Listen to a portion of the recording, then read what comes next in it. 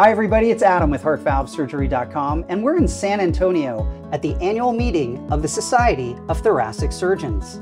I am thrilled to be joined by Dr. Doug Johnston, who is the Chief of Cardiac Surgery at Northwestern Medicine in Chicago, Illinois. Dr. Johnston, you and I have known each other for a long time. It is great to see you again. Great to see you, Adam. Yeah, so we're here at STS. We're learning a lot, seeing some great presentations. We're also getting patient questions coming in from around the world.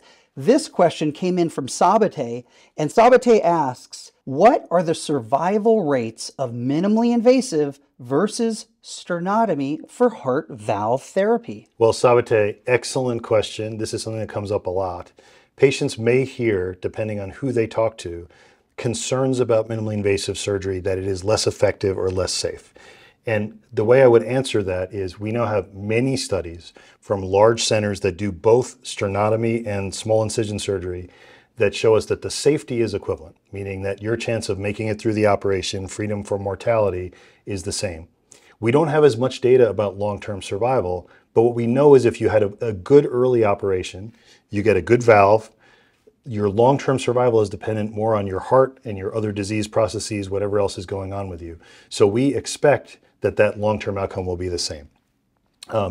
It's important to talk to somebody who does minimally invasive surgery if you want to find out about minimally invasive surgery. So I think that patients' best source of information on these are to get a couple of opinions from people who do different types of operations so they can really understand that this is, to some extent, an expert consensus, but there is very good data to support both. Well, Dr. Johnston, that is great advice. And Sabatai, I hope that helped you. I know it helped me. And Dr. Johnston, as always, thanks to you and your entire team at Northwestern Medicine for all the great work that you're doing. Thanks for being with me today. Thanks a lot, Adam.